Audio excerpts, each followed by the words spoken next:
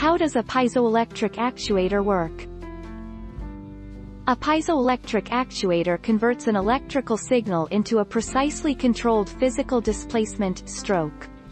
A piezo actuator can be used to control hydraulic valves, act as a small volume pump or special purpose motor, and in other applications requiring movement or force. What is the piezoelectric effect in ultrasound? The piezoelectric effect converts kinetic or mechanical energy, due to crystal deformation, into electrical energy. This is how ultrasound transducers receive the sound waves. This realignment results in crystal lengthening or contraction, converting electrical energy into kinetic or mechanical energy. How long does a piezo igniter last? 10 years. While matches and lighters must be replaced or refilled, match-free ignition systems are built to last for life. While malfunctions do occur, the average piezo lighter lasts for a minimum of 10 years, far longer than even a whole box of matches. How does piezo generate electricity?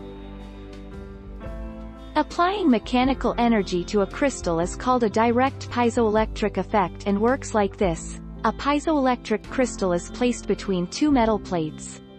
The metal plate collects these charges, which can be used to produce a voltage and send an electrical current through a circuit. What is piezoelectric method?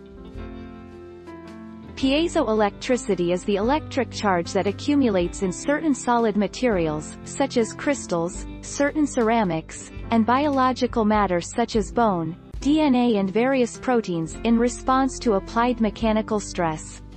The inverse piezoelectric effect is used in the production of ultrasonic sound waves.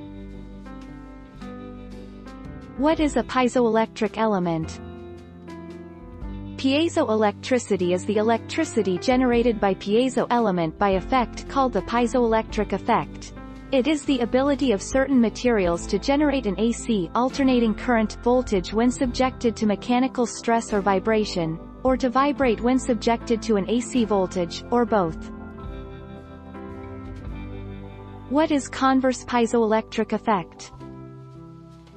The converse piezoelectric effect is a phenomenon in which mechanical strain is generated in a material due to an applied electrical field. We demonstrate that this effect is caused by the bias-induced deformation of the spring-like scaffold of the helical polyaromatic molecules.